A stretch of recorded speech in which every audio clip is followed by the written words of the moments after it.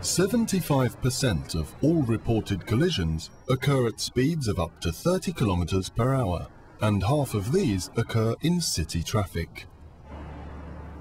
To help reduce the consequences of a low-speed collision in urban traffic and slow-moving traffic queues, Volvo is launching the Foreseeing City Safety, a world-first standard function in the new Volvo XC60. Due to the infrared laser sensor, the City Safety technology can determine whether you are approaching a vehicle from behind too fast. If the driver fails to react in due time, the City Safety will automatically apply the brakes in order to slow down the car,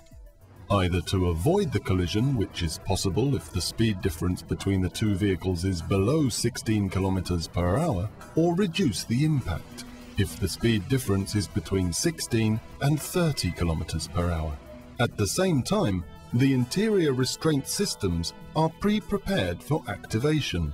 City Safety operates at speeds of up to 30 kilometers per hour and is programmed to respond if the vehicle in front is either at a standstill or is moving slower in the same direction as your own car. In order to help reduce the risk of injury to yourself and your passengers, as well as reducing the risk of whiplash injury to the occupants in the vehicle ahead,